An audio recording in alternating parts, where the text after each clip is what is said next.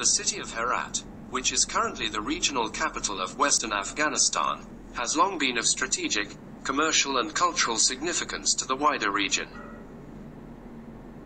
Although the city has developed extensively in modern times, and has suffered the ravages of conflict, the site is unique in that it has largely retained its historical footprint, and many significant Islamic monuments have survived.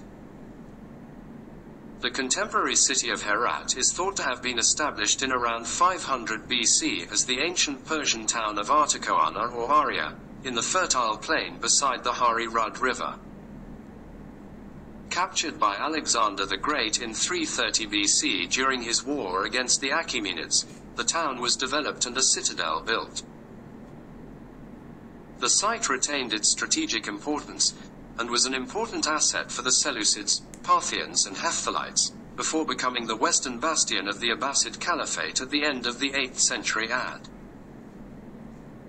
By the time of its capture by the Ghurids in 1175 AD, Herat had become renowned for the production of metalwork, especially decorated or inlaid bronze.